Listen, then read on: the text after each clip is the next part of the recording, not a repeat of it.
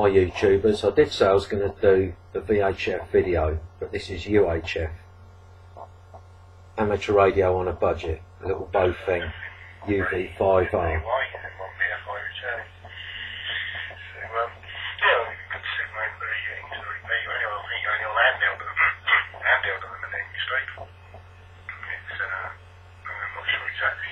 How far you are away from it, but from what you said in the text the other day, I don't think that'd be too far for repeaters, so you should be getting in there okay. I wonder if you're going to plan to put anything else up, or you could just run from the handheld for a while. And then get back on HF, wonder what the plans are. M3 MPY, M1 BFI. M1 BFI, M3 NPY. Yeah, the handheld is a little Baofeng uv5r, just with a standard antenna. And I think I'm on high power at the moment. I'm unsure, to be honest with you, Zane, how much battery I've got. So I'll go low power, and then maybe you can sort of give me a little bit of a report, if you like. I'm sure I can get into the repeater on low power, but I'd just sort of like your opinion and go from there. But I've got to put my glasses on to see how to do it. So yeah, back to you, Zane. M3 NP1. Yeah, let's do it in M1 BFI. Mask. Your glasses for this, glasses for that, but I have to take the glasses off to look at stuff very close up. Mine. Unlock. Just for distant stuff. Look at these little small handhelds and stuff like that nowadays. I have to take the glasses off to be able to see them. Take on the handheld you got. Yeah, I was messing about with one of them probably a month, 6 weeks ago, something like that. Preston over Bedford, G4MLA, he's got one. I was over there and playing about with it, and they're quite a good bit of handheld, mate, for the cost of them. They're amazing features on them. I've got a couple of the cheapy things, the ones I've got called iRadio, but they're just a similar sort of thing to the Baofeng, whatever they're called. And for the cost of them, they are blooming good. If you think about sort of 15, 20 years ago, decent dual band handheld cost you. I've got Zane's my cousin, by the way. Second cousin. I've had probably about 18 years. And that costs me, I think it's about 350, 400 quid new. And now you can buy ones that do very similar for about 30, 40 quid. That's amazing, isn't it? M3 MPY, M1 BFI. M1 BFI from M3 NPY. Right, I'm now running 1 watt, Zane, and I'm actually in Leegrave at the moment, so you'll know where that is. Not far from the station.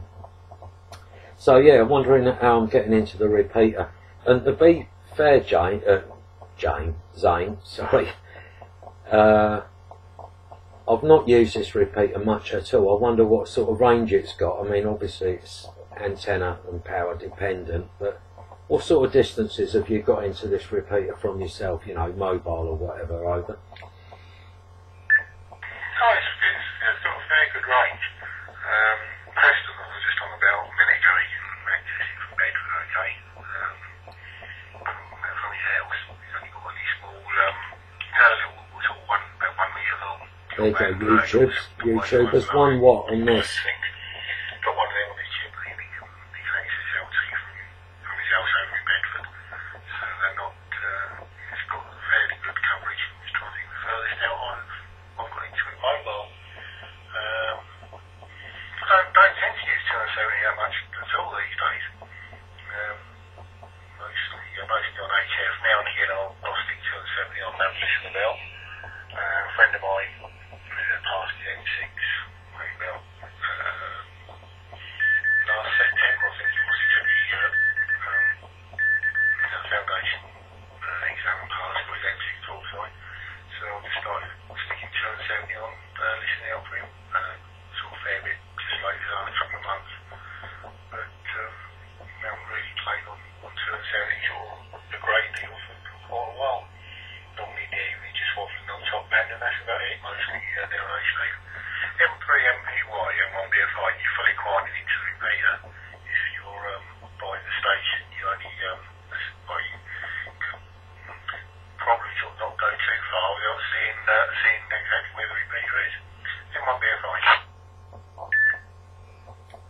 M3 and PY. Well, that's good. You know, like you say, it's amazing. I mean, years ago you paid, you know, a lot of money, but I've noticed since the influx of these imported, I think they're Chinese, aren't they, radios, a lot of the other handies have also dropped in price. I think Yaesu do one now for about 80 or 90 quid. So that's obviously nice to see. And I'll get back to you in a minute about the HF thing and setting up an antenna and all the rest of it. I'm just going to end what I'm doing, Zane, so I just have to do like a little bit of commentary and then I'll be straight back. Right, just turn the volume down. I'm talking on the Luton repeater, which is LT, and I can't remember the numbers. 29 quid on eBay. I didn't buy this from eBay, by the way, but I've got two of these. I've got this one and this one. This is the slightly later version. God, if I can only get it in the shop. There you go. It's got like the this bit, sort of a chromium looking thing. They both do exactly the same. And that's an aftermarket antenna. I think they're about 3 quid on eBay. Absolutely amazing. So I hope you've enjoyed that little bit of UHF. No fantastic distance, but you can do amateur radio on a very tight budget. You know, it's not, you don't have to spend thousands. Alright, thanks for watching all, and hopefully you'll catch you soon.